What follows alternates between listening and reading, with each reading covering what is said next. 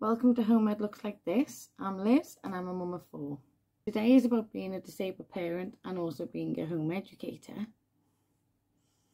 There's not actually very many vlogs or blogs out there on the topic that I've been able to find. And I was sat here today and I'm actually having one of my rest days today. Anthony's at his stepmom's and in Wales with her dad in Chorley. So I have Sundays to myself and I tend to set that aside for resting and uni work, any recuperation I need, and just basically letting my body do its thing, catch up with where it needs to be. Now, I know a lot of disabled people would actually love to home educate because so many approach me about the topic privately. As soon as they find out that I'm a disabled home educator, I get an influx of questions on the topic. So I decided that I would do a little blog on it today. So to provide some background, I am actually a disabled mum. I have a multitude of medical conditions, from Addison's disease, which means I'm steroid dependent. A simple way to explain that is that I have to take steroids every day to keep me alive. Yeah, and without the steroids, I wouldn't be able to survive. In addition to that, I have Ehlers-Danlos syndrome, known as EDS, and I've got type 3. POTS, which is postural orthostatic tachycardia. Try saying that when you're drunk. Mast cell disease, fibro, and a few other little things here and there. We seem to collect them. And some days it can be hard to know which conditions actually cause and which symptom because there's so much crossover as well. So this is a vlog aimed at any of the home educators who are disabled or any disabled parents who are considering home education. And by disabled, I mean chronic illness, disability, or even a mental health condition as well. Any condition that really affects your day-to-day life. And the first thing I'm going to say to everybody is to be honest with yourself. Know your body and pace yourself. We've all heard of the spoon theory. And I incorporate that in my life by equating each spoon to a certain amount of cortisol that could be used within a day. And in that way, I know that I'm effectively pacing myself. When you're setting up, try and have things ready in advance so that they're accessible, especially if you're doing physical activities with the children, like you've set up an experiment. You need everything within reach and distance so you're not having to travel too far to get it or having to try and dig it out, because that all expends energy that you need to dedicate to the children. Being disabled doesn't mean you can't home educate, because you can have quite a flexible lifestyle. But you do have to take into consideration what will work for your health, because everyone is different. Home ed is very flexible, and on good days we can hit the ground running. And on bad days we'll slow things down, wind things back, and we'll learn through documentaries and activities that they will happily get absorbed in for hours that don't need much parental input. My next tip is to use the resources that are available. I love OutSchool and the £2 tuition hub because they're a great tool for when my health gets the better of me. My children are still taking part in online classes, they're still learning, they're still covering topics that they're enjoying. It's still in a safe, comfortable environment conducive to learning, but I get to sit in the background and I'm very rarely needed during them sessions. The only time my presence is truly needed is, say, they're doing an online experiment or they're doing an online craft and I may need to just give a little bit of input and guidance for Nimue, my youngest child. And you'll actually be surprised at how many disabled home educators there are. There's actually quite a few in my local vicinity. So I advise that you make connections. Make yourself that network of people who truly understand where you're coming from. These people will be your lifeline on your bad days. They'll be the ones who will pick you up and remind you that anything is possible. And these people can be a huge, huge support for you because they've been there themselves. They too have bad days, they too have good days, and they'll have in-between days where they're not quite sure what they're feeling. Home education is very flexible and learning happens all the time. There's no need for strict schedules. And so it is actually very feasible to work around any rough days you may be having. And there are plenty of ways to facilitate your child's education without putting further strain on yourself. If you're feeling up to it, game schooling is great and it can be a huge distraction from the pain too. There are lots of simple yet educational games that you can incorporate on days where you're feeling run down. And if you've got more than one child, you can get them to play with each other while you observe.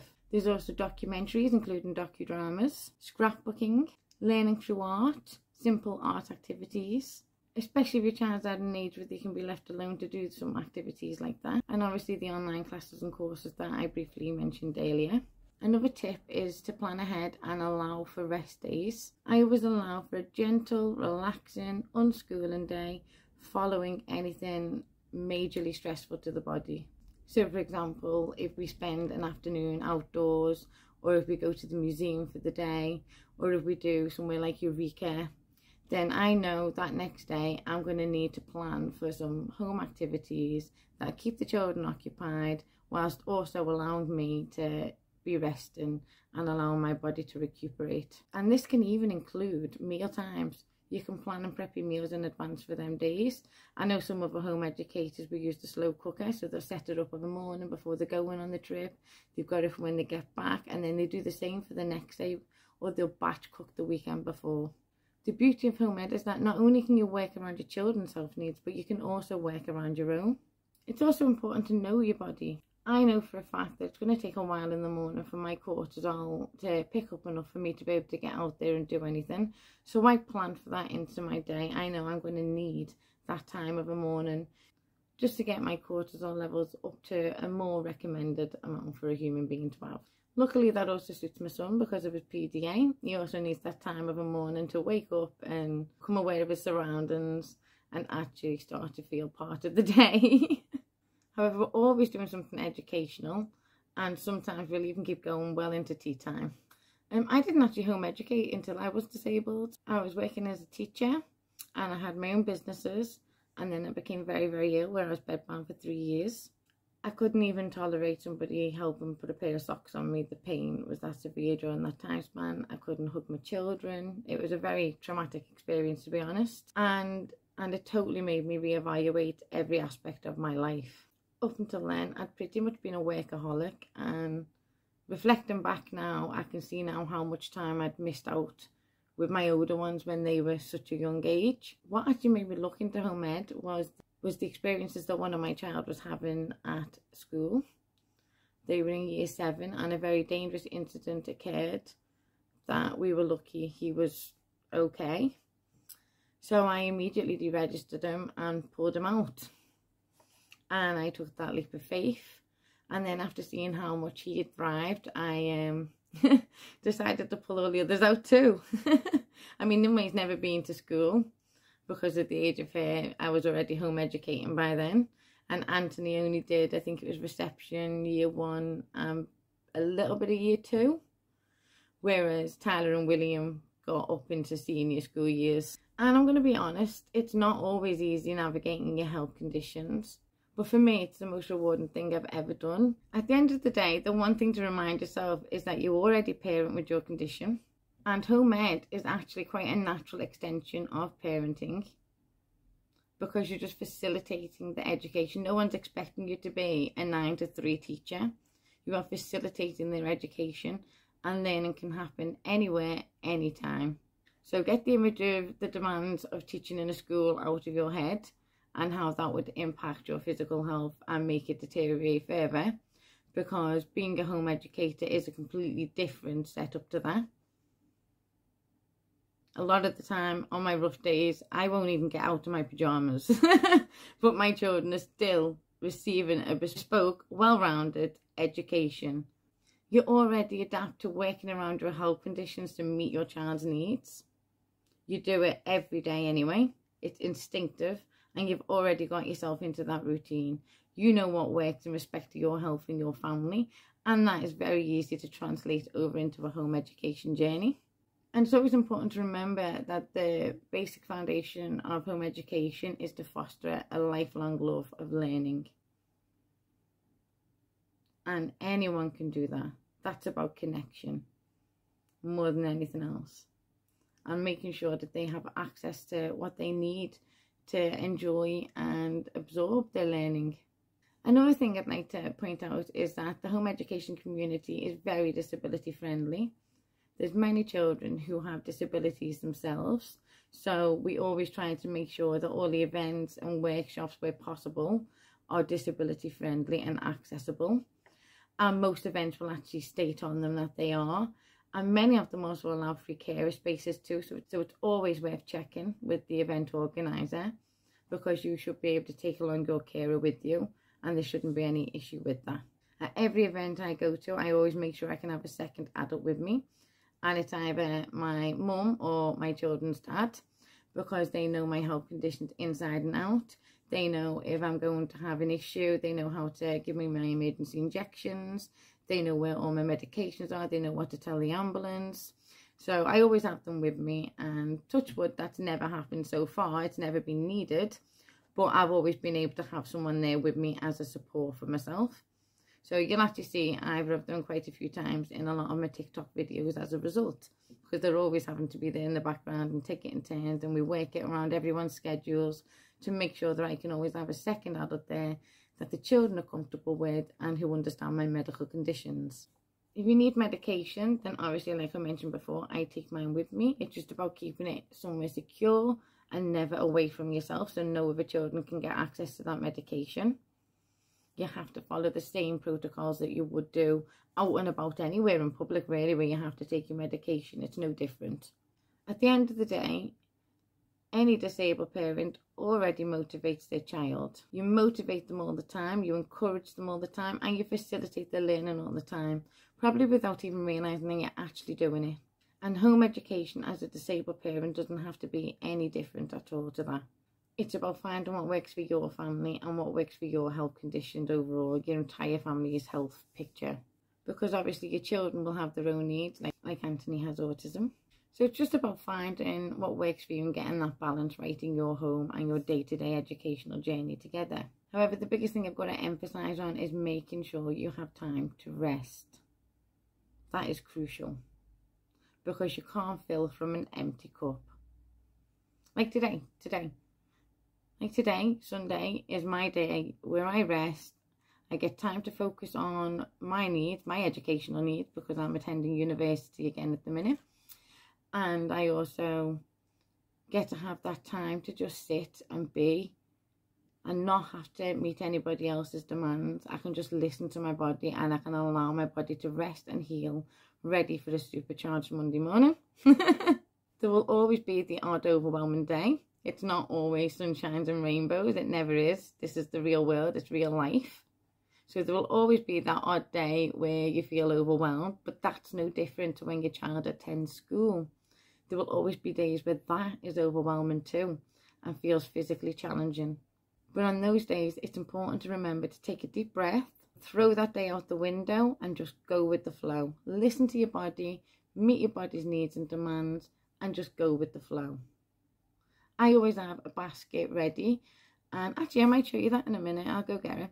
And inside that basket are activities that the children can also help themselves too.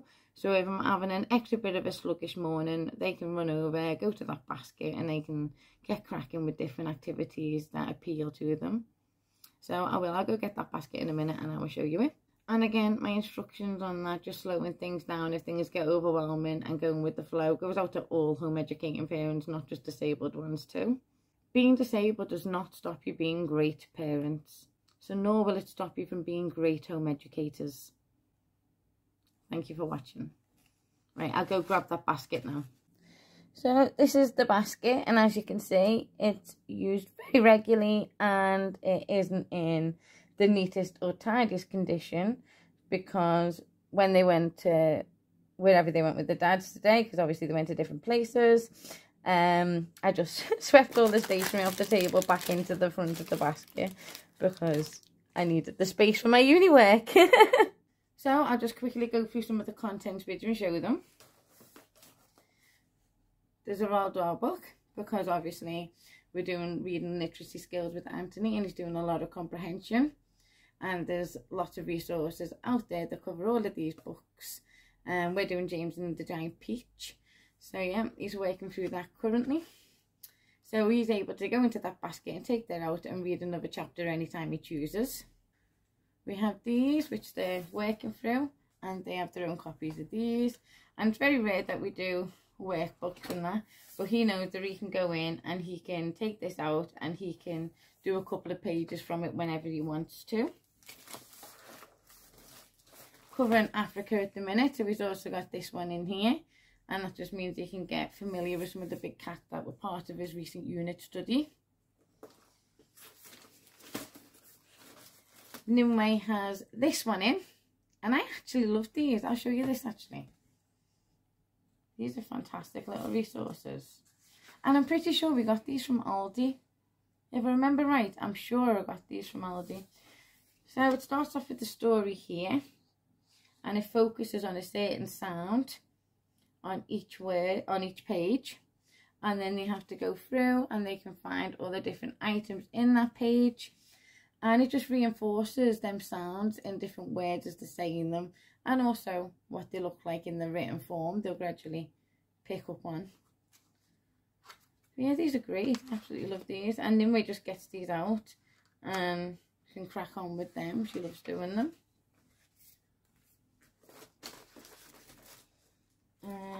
Let's see. These are just different projects that they've got on the go that they can take out and continue on. And they've got reading diaries. They've also got these, which are just funky little activity books, and each one has a different activity in. So it's all growth mindset activities as well. So it's really good at reinforcing a positive attitude towards learning and development and growing yourself as a person. So they're very motivational, but they've got tons of activities in, as you can see. I will try and hold that up for you now. I'll probably have to flip it so you can read them. But each one is slightly different.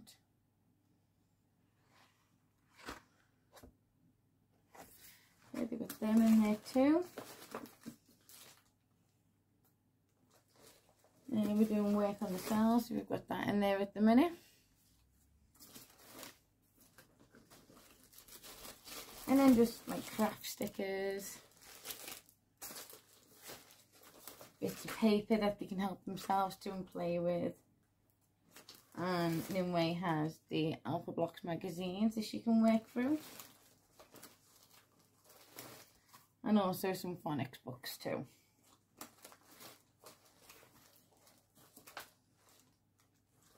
Yeah. Oh, and a storybook for Nimue as well. She's got the two fairies at the minute.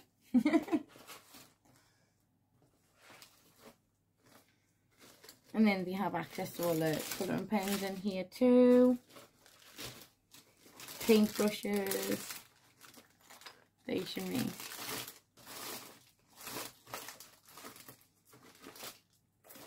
Yeah, I think I've showed you everything in there now. And that basket was actually my nan's. And when she passed away, I was given it. And for ages it sat there empty, and I couldn't think of what to use it for, where I could put it in it, because it's so big. And then inspiration struck. And it's become my rescue remedy for on bad days when I'm feeling very overwhelmed and the pain gets the best of me. So I hope that's been useful. Obviously yours will look slightly different. It changes all the time. I'll swap books out, I'll swap workbooks out, activities out. Sometimes I'll put craft kits in there too, that I know that they'll be able to work on by themselves independently. And sometimes little games as well, like little money snap or tell the time snap, travelling through history snap. Them types of activities. Some of the brain box ones will go in there as well, because they can pretty much play them independently too. So that is actually one of my main recommendations, really. Set yourself up with something like that, that the children can help themselves do independently, still be learning, still be developing, and you can rest at the same time and get in what you, and listen to your body and meet your body's needs. So I hope this has been helpful. If anybody has any further questions, please do get in touch, put them in the comment below, and I will get back to you. Thank you. Thank you for watching, and don't forget to hit like and subscribe or follow on TikTok.